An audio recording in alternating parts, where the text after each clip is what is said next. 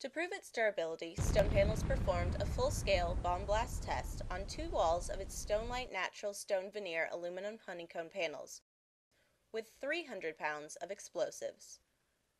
Now let's go back and take a look at what you're actually seeing. The 2 chambers you see here are set at different distances from the bomb, the farthest being set to meet the GSA's Class C threat level, which covers some 90% of U.S. government buildings. The closest doubles the forces of the wall. The wall on the left side of the screen is 162 feet. That's 49 meters away from the explosives. This creates a peak pressure of 4 psi and an impulse pressure of 28 psi millisecond at the wall. On the right side, the chamber is 111 feet, that's 34 meters, away from the explosive. This will create pressure of 8 psi and 45 psi millisecond. Both chambers have 2 of our options when it comes to installation: the interlocking channels on the left, and the pre-panelized system on the right. Both chambers also have limestone, our softest stone type, and polychrome, the harder granite veneer. And now for the explosion.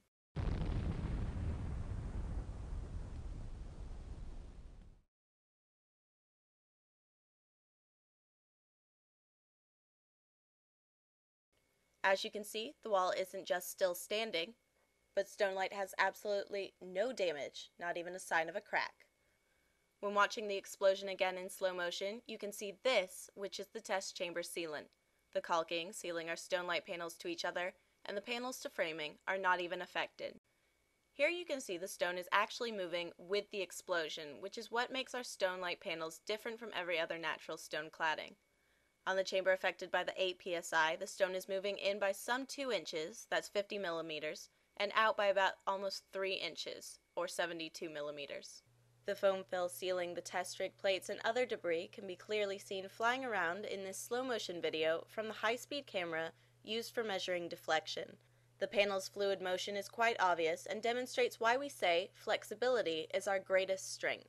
When taking a look at the rear of the chamber, you can see that the only thing that has become dislodged is the sheetrock. On the chamber with the 4 psi, it's merely had some of the screws pull through. On the chamber with the 8 psi, only one piece dislodged, while others have screws pull through. This actually proves that the wall deflected significantly, but the studs returned to their original position, so the only repairs needed are to the interior wall, unless of course StoneLite panels were used to clad the interior walls for extra safety.